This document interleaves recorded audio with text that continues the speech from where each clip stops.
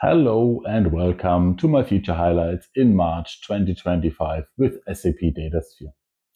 What a great first quarter, and also lots of new features and enhancements with our 2 March releases. So let's check out my top features. The first one, the new Horizon theme.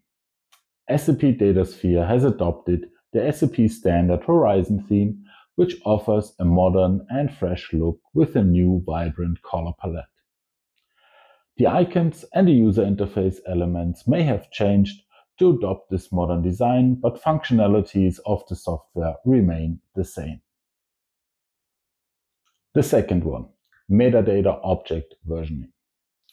Object versions have now been introduced for views, analytic models, data access controls, and local tables. New object versions are created automatically at the time of deployment.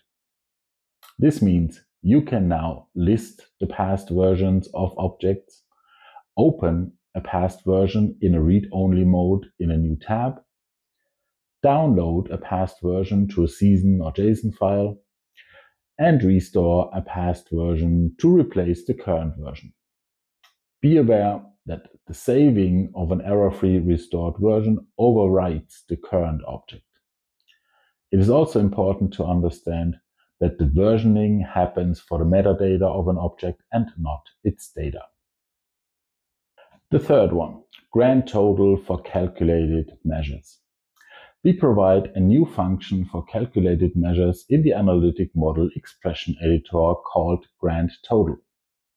The function grand total calculates the overall sum of a given measure and computes it independent of the current drill down state. This function takes one argument, a measure, for example the grand total of sales, which then aggregates the value of sales. The fourth one, task chains in a local time zone. You can now schedule tasks in your preferred region or location time zone next to UTC, which remains the default setting. The schedules will automatically adjust to reflect daylight saving time as well.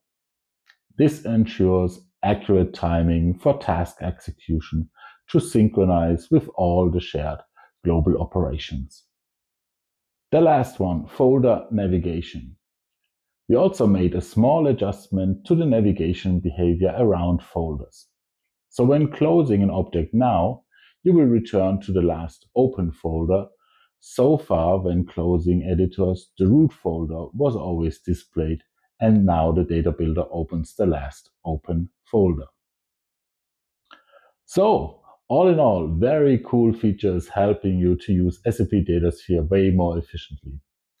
Thanks for joining me this month for the SAP Datasphere highlight overview, and of course, don't forget to subscribe to our YouTube channel to get the latest updates. Take care and see you soon.